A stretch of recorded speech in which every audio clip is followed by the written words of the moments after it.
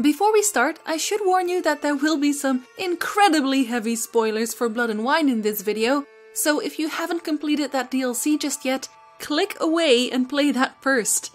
In today's video, I'll talk about the Witcher vampires, of course, but I'll also give you a bit of insight on the possible inspiration from real-world lore for the creatures themselves.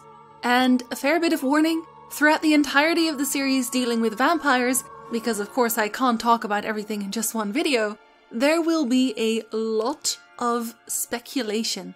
Feel free to speculate with me, of course. Vampires, one of the most beloved and most feared monsters, even in today's stories. Well, at least most of them. And we humans, as in the Witcher world, have conjured up many stories about these creatures. Most of them quite false. In the Witcher world, garlic has absolutely no effect on vampires. Holy water is great to bathe in. You don't turn into a vampire by being bitten by one. If that was the case, there would be nothing but vampires left at this point. Vampires are very much capable of crossing rivers. The tears of a virgin don't burn anyone, least of all vampires. And stakes through the heart is mostly just an inconvenience to them. Riding a black horse through a graveyard won't allow you to find the vampire's tomb in which they sleep during the day. Not in the least, because they generally don't really sleep unless they're trying to skip some centuries. In fact, most higher vampires have adapted quite well to staying out in the sun, should they wish to. Although most don't wish to, and there are some theories among vampires that daylight is deadly in the long run. They hardly ever ally themselves with witches, and they certainly won't be summoned by them. The nerve, and if we're to believe Regis, they're more inclined to sleep with a succubus than they are a witch. And vampires, of course, are also not undead at all. They're simply an entirely separate species. Geralt does note that the reason people think this is likely that it's hard to comprehend that you can lop off a vampire's head and it will still walk off at a brisk pace.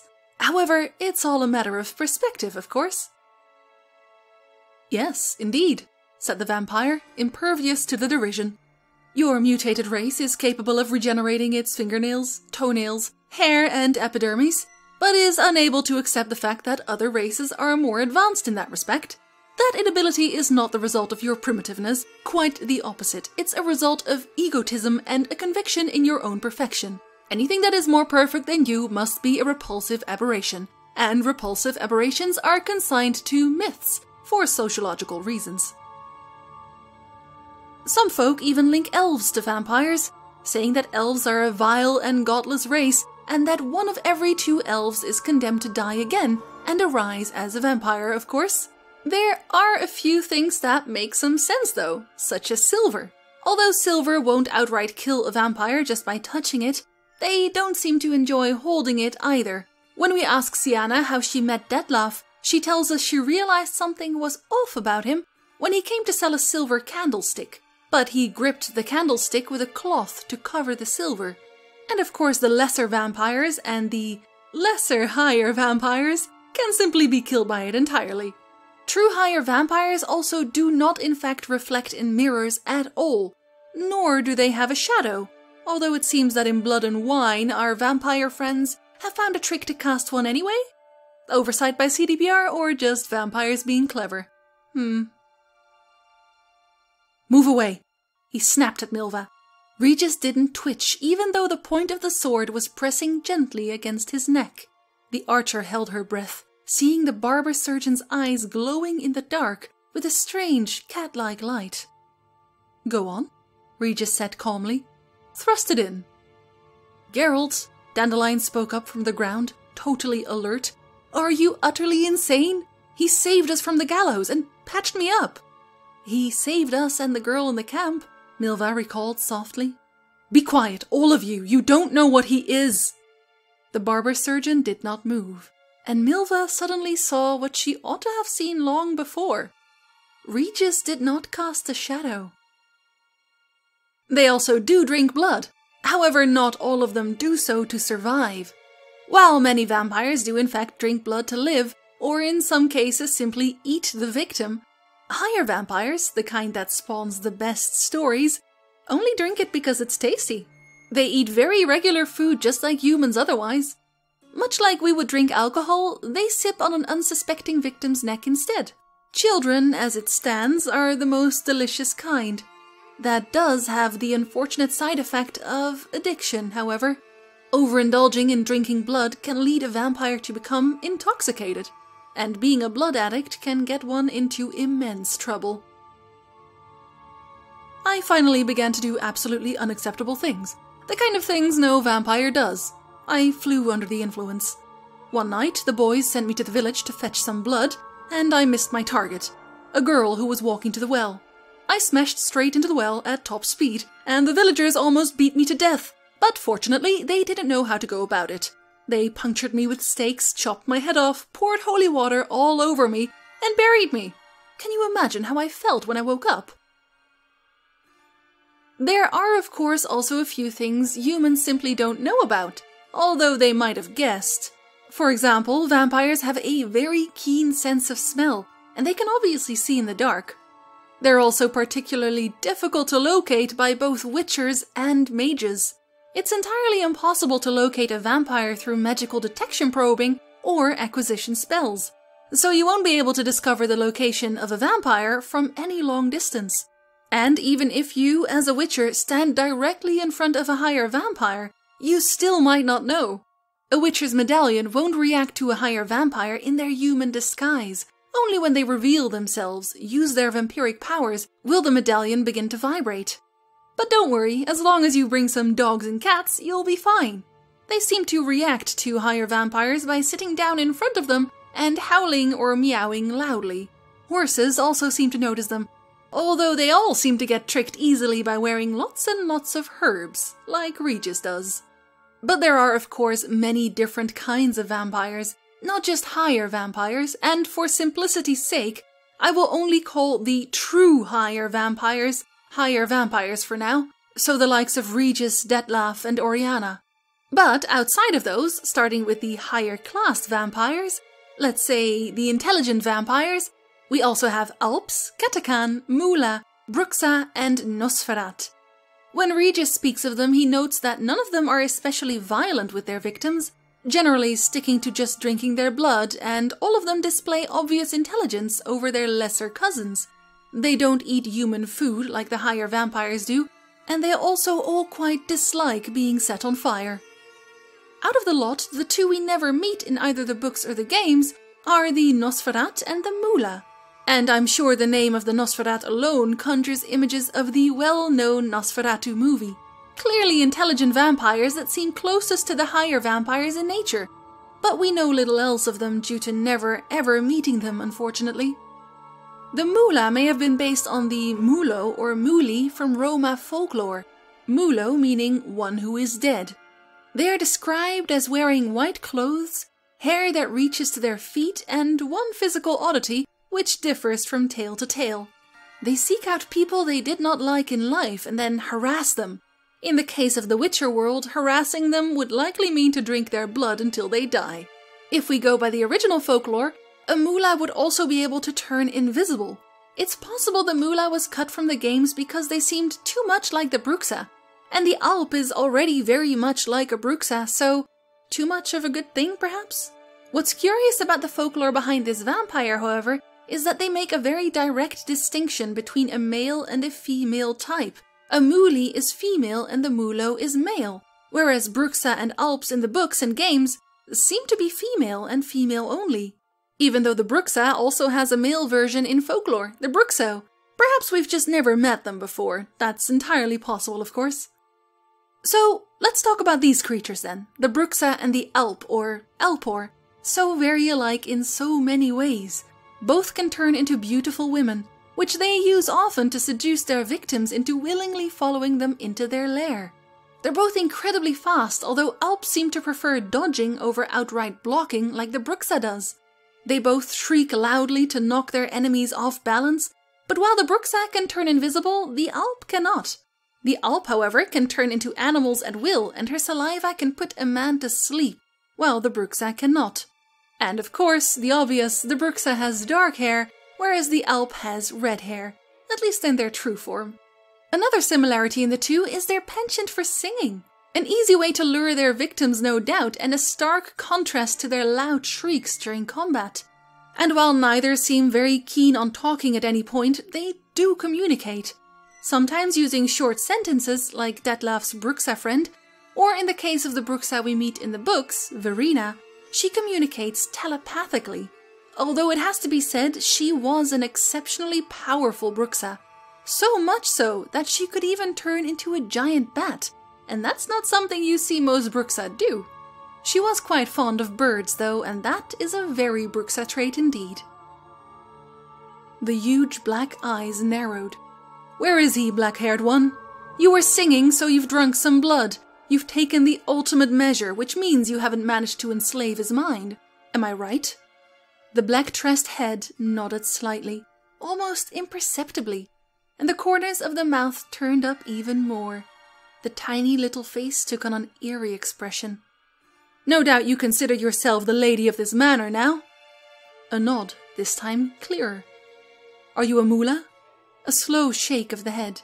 The hiss which reverberated through his bones could only have come from the pale, ghastly smiling lips, although the Witcher didn't see them move. "Alpor?" Denial. The Witcher backed away and clasped the hilt of his sword tighter. "That means you're—" The corners of the lips started to turn up higher and higher. The lips flew open. "A Bruxa!" The Bruxa being mostly taken from the Portuguese Bruxa, who turns into a bird at night and attacks unsuspecting travelers. In the stories, a Bruxa was literally a woman who became a vampire through witchcraft, and they are especially fond of drinking the blood of children. It was also said that they could turn into many different animals like a rat, ant or wolf, but it seems the game has granted that ability to Alps instead. It was strongly believed that the Bruxa was only active between midnight and 2 a.m, and while they don't lie dormant outside of those times of course, Alps are described as being most active around midnight. The next story is that of the German Alp, who is, curiously, described as always male. Usually a recently deceased man, of course, but a woman can also birth one if she screws up tremendously during her pregnancy. The German Alp was strongly connected to nightmares, sleepwalking, and horrible fits and seizures during their sleep. And as we know, the Alp in the Witcher world can induce sleep through her saliva. And not only that, if their victim is already asleep, it is said they would have horrible nightmares. Fun fact, it's likely that the German word Albtraum originated from this creature. It means nightmare, and the Alp was also sometimes known as, you guessed it, Nachtma, which again means nightmare. Like the Portuguese Bruxa, Alps could also take on the forms of many animals, and in any form it took, it was said to wear a wide-brimmed hat, or Tarnkappe, meaning magic cap. Imagine running into an animal wearing a wide-brimmed hat now. It's probably an Alp. It's also very protective of its hat, mind you, because it grants him power, so it won't like it if you try to grab it. This hat is said to give the Alp the power of invisibility, which in the Witcher world is given to the Bruxa instead, of course. Interestingly, both these origin stories state that the Bruxa and Alp are impossible to kill. In The Witcher, of course, we hear from Regis that only another vampire can truly kill a vampire, but he doesn't specify whether this applies to higher vampires only or literally any vampire. However, when we meet Detlef for the first time, he tells us we've butchered a Bruxa who was dear to him. So, can we assume that anything but a true higher vampire is entirely killable? Well, we can't assume anything, of course, but it seems very likely. The final story, which I believe mostly influenced the Alp, is about the Irish Jargdu, literally red bloodsucker. The girl at the center of this story was a legendary beauty, with blood-red lips and pale blonde hair. Very reminiscent, of course, of the Bruxa and Alps turning into beautiful women to lure their victims. Many tried to win her hand, for she was not only beautiful on the outside, but also within. However, instead of a nobleman, she fell in love with a broke peasant. He was kind and beautiful also, but her father cared only for money. So instead, her father gave her to an old, cruel man who abused her day and night, while the father gained more riches through this marriage. Her new husband delighted in drawing blood from his new wife, and in the end, she committed suicide by starving herself.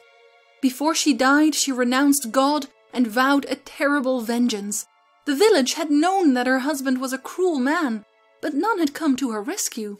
And so she rose from the dead the night she was first buried, remembering the blood she lost by her husband's hands, and she became Jarkdu. After killing both her father and her husband, now she would steal blood from innocents, singing a strange haunting song to lure them into the night where she would take their blood. So, if I'm not wrong, we find most of the Bruxa and Alp characteristics in these three tales. Bruxa and Alps are truly very alike, and they seem to get along quite well, too, considering we sometimes see them work in groups in The Witcher 1. Much unlike the Katakan, which is a curious vampire indeed. Katakan are sometimes classified among the higher, more intelligent types of vampires, but sometimes they're classified as lesser ones. The main reason for this is their age. The older a Katakan gets, the more adept, powerful, and intelligent they seem to become. The truly ancient ones are even capable of disguising themselves fully as functioning humans, much like the true higher vampires do. Case in point, Hubert Reich, the Katakan that attacks Priscilla. He hides among the people as a coroner. When in their vampire form, it's relatively easy to determine how old a Katakan truly is by looking at their claws. A Katakan's claws continue to grow throughout their entire life, and of course they don't generally cut them as they're used to murder with. They also have a slightly more dangerous cousin, the Nekurat, but we've never seen those in-game. We can assume they're simply far more violent Katakans though, as they are both described as enormous bats. Katakans can also turn invisible, seems to be a vampire theme, and they are notably more powerful during the night, perhaps through the influence of the moon. Unlike most vampires, Katakans do seem to have differing personalities as well. They're not always simply driven by bloodlust. In the case of Hubert, he wished to purge the city of heathens. In the case of Gale, he wanted to drink drunk people's blood and collect shiny jewelry. Or in the case of the unnamed sleeping Katakan, he just wanted to bloody sleep. Katakans might have originated from the Crete Katakano. They are known to constantly grin, so from a distance one might suspect it's just a friendly stranger. However, when it gets closer, it spits tainted blood at their victims, burning and blinding them. They're also described as very fast and very strong, and it's quite arrogant by nature. Now, quite like the Katakan, is the Ekimmara or Ekimmu. This vampire is a lesser type though. Intelligence doesn't quite come into it, it only hunts. Like the Katakan, it looks suspiciously like an overgrown bat. But unlike the Katakan, it doesn't just drain the blood, and perhaps takes a few bites. No, it tears its victims to pieces, and then slurps the blood off the ground, because that's sufficient, clearly. Ekimmara have some of the obvious vampire traits, like exceptional speed, great regeneration, and invisibility, but are mainly known for their exceptionally fast and powerful strikes that they land in quick succession, capable of destroying even the best Mahakama-made armor into tiny shards.